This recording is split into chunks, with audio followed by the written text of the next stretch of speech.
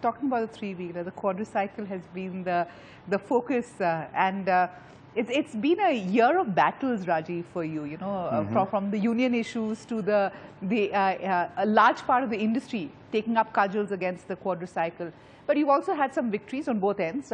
My first question is on the quadricycle. What is the rollout plan? What is the status right now? And is that going to be the big game changer for Bajaj Auto in the coming years? Well, as of now, what the centre has to do, the Ministry of Road Transport has to do, is to issue a final notification in this regard. So, although the quadricycle seems to be a given as a principle, but we have to see the final notification, including all the final specs. I am given to believe that this could happen sometime next month, and hopefully it will. Once that happens, I think one of two things can happen after that. One, everything goes smoothly from there onwards, and one by one, each state transport authority, RTO, kind of approves this category, fixes the fare for it, because it's neither a three-wheeler nor a car, so they need to make up their mind about how they want to treat it, and then we start producing and selling them. But it could also be that some competitors may not be happy with that, and may wish to continue to debate this matter. Somebody could take it to court, for example, and whether then that would be disposed of in 1 week, 1 month or 1 year is anybody's guess. What we can do is this: once we know the final specifications via the final draft notification, via the final notification, then we know what it means for our product to comply. And if necessary, we have to make some changes, we will do that. So we are production ready.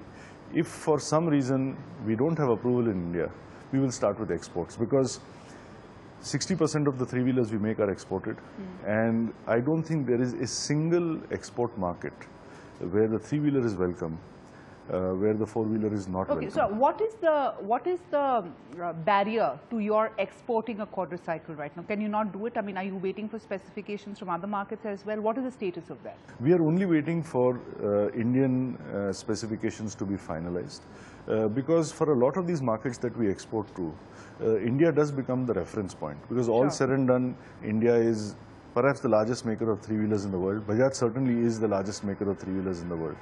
Also, if we were to start up exports and say 6 months down we were to come across some specifications for which reason we had to make some modifications, it could be in the engine, it could be in the frame of the vehicle or in some other aspect of the vehicle, it would be enormously disruptive. Not only it would mean stopping production, modifying things and etc., but also in terms of future service and parts, it would have a lot of implications. So on the balance, we chose to wait, see the specs, finalize the product once and for all, and then start. Okay. How ready are you to start rolling it out? Once the specifications come, what is the time frame that you're looking at? When can one expect sales to start really happening? I mean, are the initial, steps already taken? Take us through that trajectory. Assuming if you're looking at export. Yeah, assuming the final notification is out in Jan, that would mean that to put our mind around all its implications and perhaps make some changes which would be inevitable is perhaps another 3 months. So it would be fair to say that from April, we would be in a position to start production. If by then we have approval in this market, and that would be delightful then, because that would be our first priority, to supply our own market, then we would do that. But if for some reason that doesn't look like it's going to happen in a hurry, then we will perhaps start with the export market like Sri Lanka or some such suitable market. Internally, I know you focus very strongly on the numbers, Rajiv, and EBITDA margins have been something that you've always been. How profitable is the quadricycle? Because it's an unknown entity, really. And, I don't know what pricing, I mean, there are lots of reference points for pricing, but I don't know what the final price is going to be.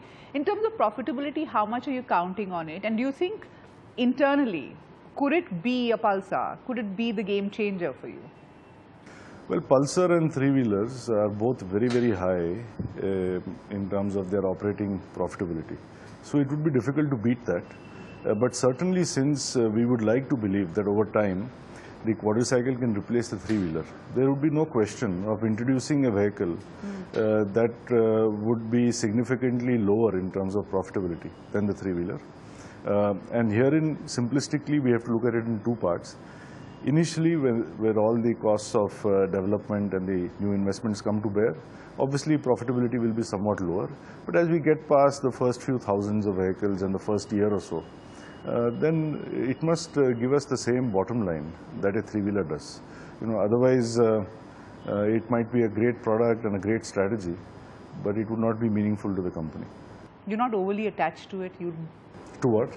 To making the RE60 work and make it profitable, because somewhere down the line there is a certain amount of detachment also with you. So I mean, are you emotionally attached to this? Especially because you fought a battle against pretty much most of the industry on this through the year. Yeah, I think the industry reaction is basically from two sets of people. A, those who are three-wheeler makers who don't like the idea of somebody getting first to market with the four-wheeler, and I say fair enough. I mean, perhaps if I was in their position, I may have reacted in a similar fashion, because after all, that is competition. And secondly, perhaps some car makers who are relatively less secure than others see it as a threat to cars, although I personally do not believe even one car intender will stray and find his way into a quadricycle showroom. I think the merit of the proposal is simply this, that as much as Gillette can go from 1 blade to 2 to 3 to 5 in its quest to make a better tool with which men can shave, I think in the same way, ultimately I think it is not relevant to be dogmatic about the number of wheels. I mean, I could put 10 wheels on a three-wheeler tomorrow. Why should anyone care?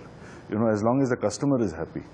So if the three-wheeler goes from 3 wheels to 4 wheels, I think it's outstanding for those who use that transport in terms of its pride, prestige, safety and comfort.